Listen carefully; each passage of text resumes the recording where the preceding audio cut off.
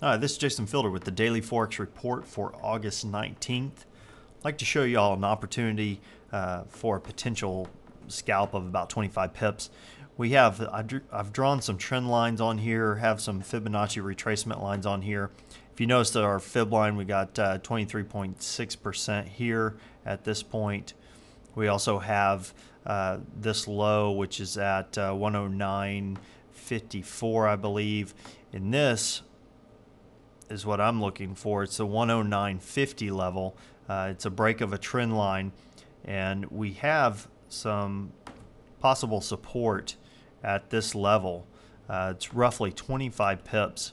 So, if we get a break of this low, and then it continues a little bit further and breaks this trend line, then we should see it come down 25 pips or so right to that level, right to the 109.25 level.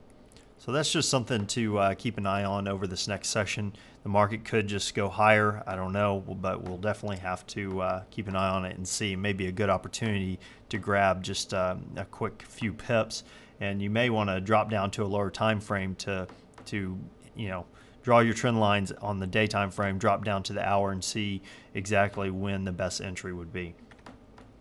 Let me get some of this other stuff off of here, and we can go through what the ranges are going to be. I'm looking for today's range to be between 110.61 and on the lower side 109.26. As far as support and resistance goes, looking for some resistance to come into the market at 110.50 level, and as far as support, pretty much at this same level that we talked about a little bit earlier.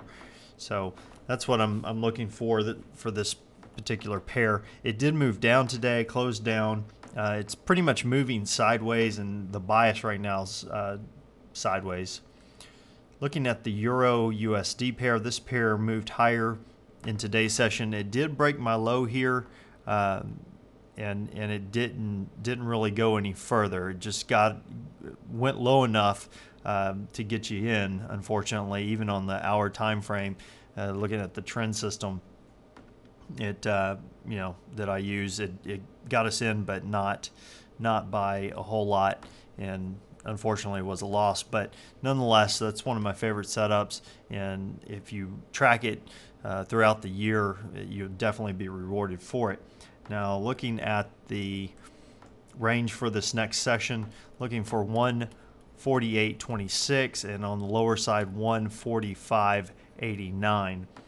Looking at support and resistance, I think we'll see some resistance at 14900, and as far as support goes, looking for support at 146.70, which is a little bit higher. That's around this area. Now, looking at the pound US dollar, this pair moved higher today, moved lower and then moved higher, closed up for the session. I'm looking for this session's range to be between 187.13 on the lower side, 184.89. As far as support and resistance, looking for resistance to come into the market if it goes as high as 1.8780, and on the lower side, look for resistance to come in at about this level at the 18600 level. That's where we should see some of the first support and resistance levels for this pair going into the next session. This pair is moving sideways for the most part, and the bias is sideways at this time. We'll have to see if this retracement continues. Now, looking over at the Swiss, we have a range between 1.1067 on the lower side, 1.0871. As far as our support and resistance goes, looking for some resistance at 1.1, and support, I'm looking for the 1.0850 level. If we continue down, I think we'll hit some pretty significant support at that level.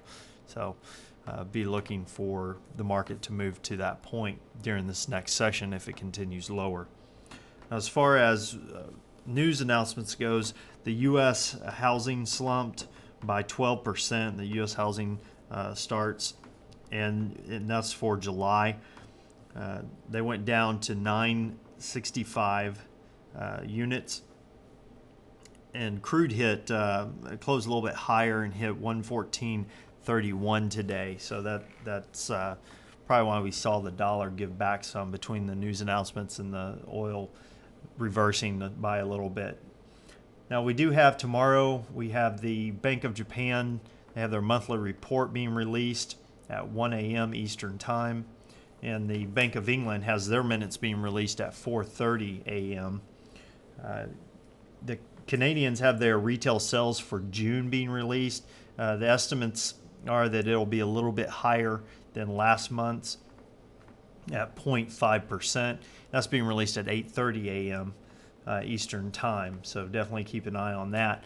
Other than that, the Japanese have their merchandise trade balance totals for July, and that's being released at 7:50 p.m.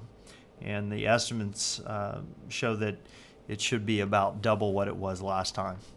So this is Jason Fielder. Until tomorrow, good trading.